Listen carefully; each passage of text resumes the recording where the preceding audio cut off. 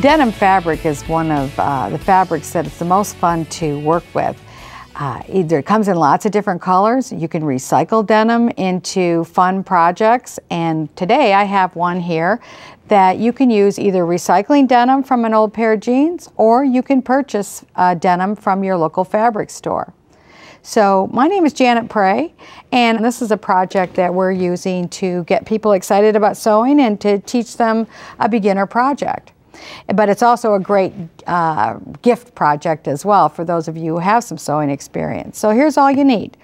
You need a 9 by 12 piece of denim, one piece. So you can take that out of an old pair of jeans, or again, you can take it out of yardage. Then you'll need a piece of batting, preferably fusible, and a piece of this stiff, looks like batting, but it's stiffer. And it's either called Peltex or Createx, but you'll find this, or Craftex, I'm sorry.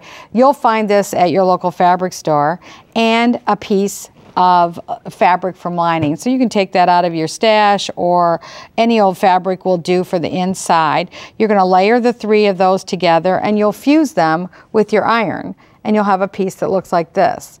Now these are cut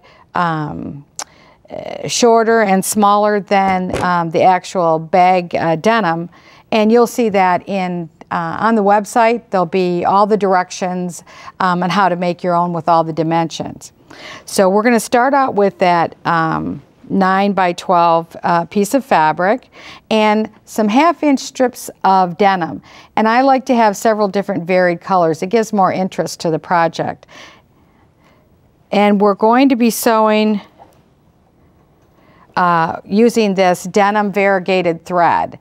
It's great because it goes through all different shades of denim, and it really hides inside the denim. So that's a great thread to use.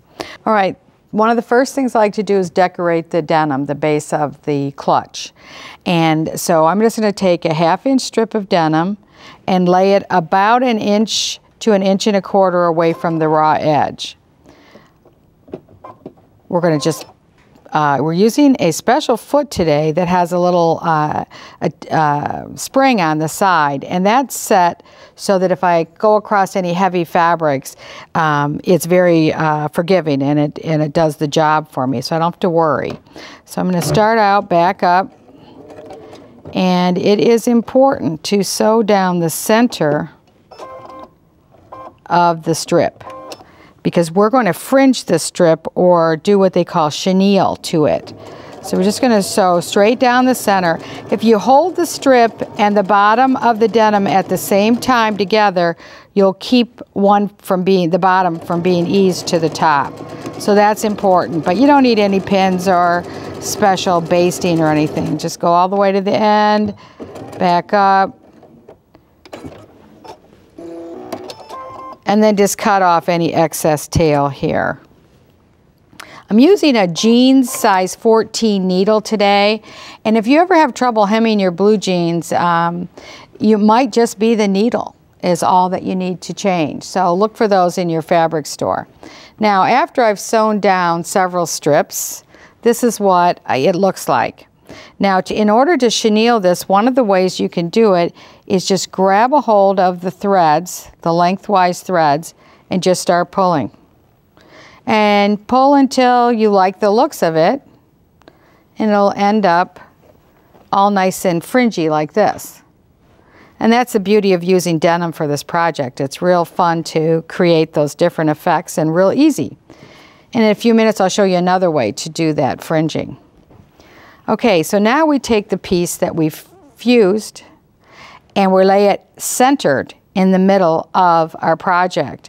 And then we're just going to stitch down close to the raw edge of our lining fabrics and materials that have been fused together.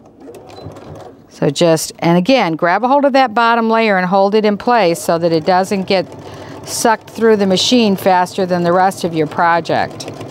It'll serve you well, and it'll keep everything nice and straight. So here we have one that I've already stitched down both sides. Now the next step is to fold over the short ends and stitch those down, but only stitch along the lining fabric. This will be important because we're going to fringe those edges later and it'll make more sense. So you're just going to stitch all the way down one side and then stitch along the other side. And it'll look like this. Now, to make a closing, you can either add snaps right here or you can just stitch down a 2-inch piece of Velcro. And so it's just a matter of sewing all the way around the Velcro in just a square shape. And isn't this great? I have this knee lift. You notice the foot's going up and down. It's because underneath the machine there's a little lift and I can just push it with my knee and I don't have to stop sewing to lift the foot. And again, up goes the foot and back down again, and away I go.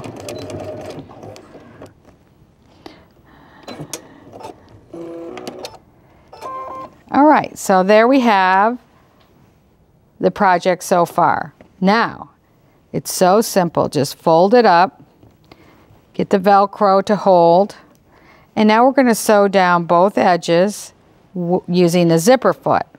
Now, if you've never used a zipper foot or you don't know which one it is in your machine, it has the narrowest toe and only one single toe as opposed to two on most feet. So we're going to take the foot off and add this zipper foot. This machine is adjusting for the different levels, but you may have an older machine at home that won't do that. So you'll have to adjust accordingly. And we're just going to sew as close to that edge as possible.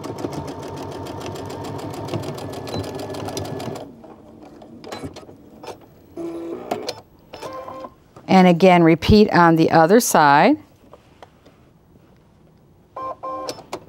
Always back up, so we seal those stitches.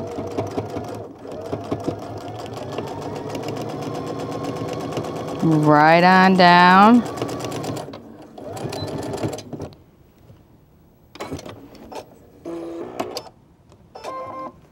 Okay, and so there it is, all sewn together. And now what I want to do is show you another technique for fringing this edge. And certainly you can fringe the edge just as I showed you before by pulling the threads out. But I found this handy little tool and it's called a chenille brush.